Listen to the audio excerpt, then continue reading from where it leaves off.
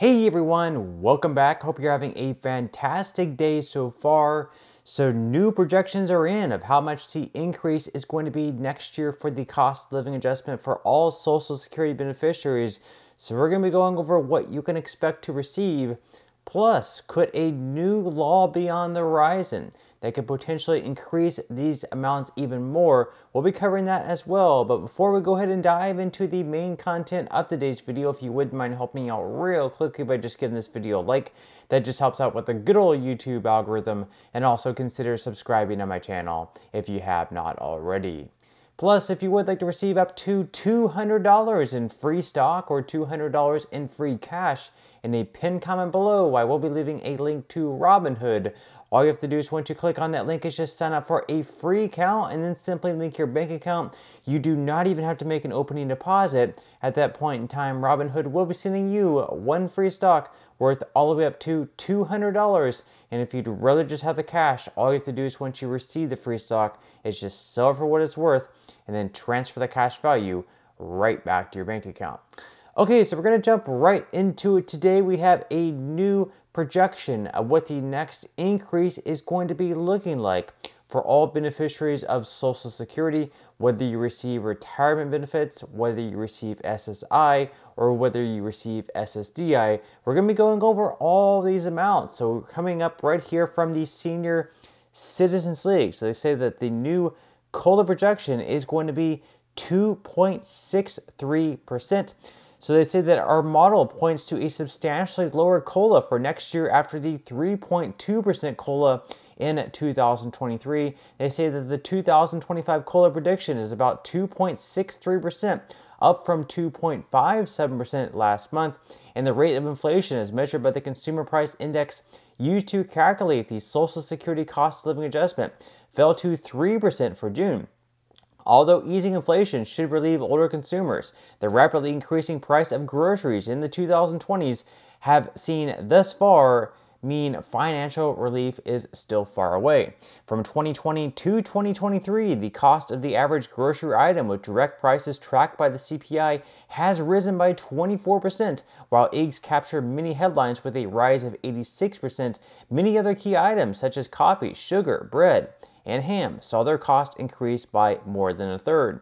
So we can see a list of a number of items here up on the screen tracked by the Bureau of Labor Statistics. This is the foods that have risen the most since 2020. So of course the most up there, grade A eggs, 1 dozen, up 86% since 2020. Iceberg lettuce follows that, up 72%. White sugar up 45%, canned soft drinks up 44%. So across the board, groceries have gotten pricier and pricier along with gas. Inflation has been bad in general, but especially at the grocery store.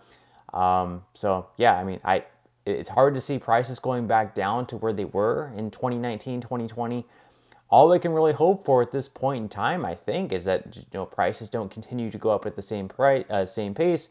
Inflation has been easing a little bit. Prices are still rising. They're just not rising at the same 7, 8, 9, 10, or in the case of eggs, 86% as they were before. Now the article goes on to say that rising grocery prices is creating food insecurity for many retirees. Feeding America estimates that 5.5 million Americans aged 60 and above suffer from food insecurity in 2021. In the most recent study available on the subject, and that number is likely higher today. In TSCL's 2024 senior survey, which had more than 1,550 respondents from across the United States, 34% of retirees said they had visited a food pantry or applied for food stamps over the last 12 months. What's more, 60% of respondents said food was the fastest growing expense in their monthly budgets, which was more than double the next hardest hitting expense category, which of course was housing. So I think for a lot of people, the cost of food has been rising over the past few years and has definitely been one of the higher priced things in their budgets, and there's really no way around it. We gotta eat. A lot of people are faced with the dilemma, like, do I skip a meal? Do I skip eating altogether today or getting my prescription medication instead? It's a sad situation, and again, it's hard seeing things get a whole lot better. Maybe the prices won't rise at the same pace, but it's very hard to see prices going down to where they were, pre-2020. Now we can also look at the annual Social Security cost of living adjustments over the past few decades. And we can see, of course, that huge rise that we saw back in 2021, 2022, 2023. And it appears to be going, a little bit back down closer to where it was.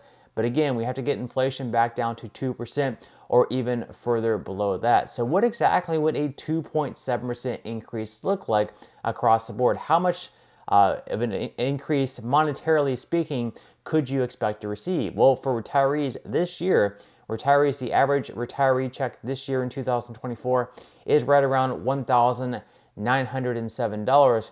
So for them, what that would mean is basically like a $51 per month increase, or an increase of right around $612 over the course of a year. As far as SSI beneficiaries go, this year in 2024, the very maximum benefit you can receive if you are receiving SSI benefits, although most people are receiving much less than this amount, is $943. Now again, most people receiving SSI benefits are not receiving anywhere near this amount, but if you are receiving the max payment of $943, that would work out to an increase for you of right around $25 on a monthly basis. And then as far as all disabled workers on average would receive an increase of right around $41 per month. So over the course of a year, that's going to be a little bit below $500 over the course of a year as far as your increase goes.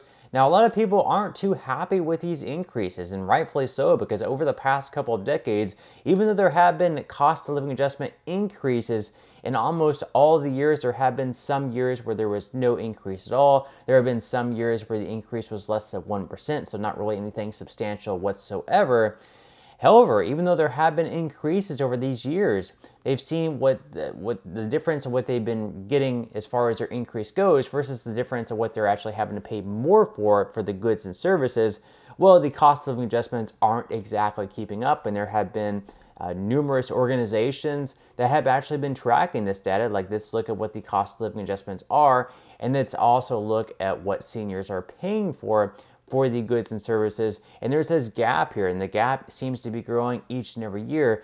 However, there is one law that is being considered right now that would increase these cost of living adjustments, which hopefully would help seniors and other people receiving Social Security benefits keep up with the rapid rise in inflation.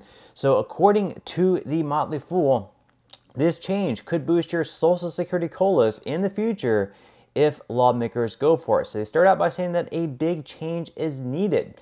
Currently, Social Security COLAs are calculated based on third quarter data from the Consumer Price Index for urban wage earners and clerical workers.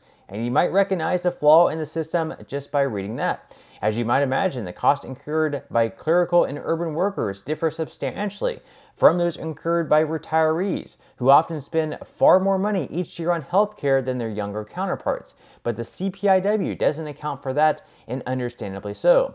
A 2023 report from the nonpartisan Senior Citizens League found that Social Security beneficiaries had lost 36% of their buying power since the year of 2000. It also found that seniors aged 85 and over as of 2023 would need an extra $516.70 per month to maintain the same level of buying power as in the year of 2000. And they also go on to say that since the CPIW is not the most accurate measure of the cost that Social Security recipients face, a far better solution could be to switch over to the CPIE, or the Consumer Price Index for the elderly, for the purpose of calculating COLAs. Doing so could result not only in higher COLAs, but ones that actually allow seniors to maintain their buying power based on the things they spend most of their money on. So really, this seems like a no-brainer to me. I think instead of having these huge pieces of legislation for Social Security reform, where we increase benefits by, let's say, like $200 per month,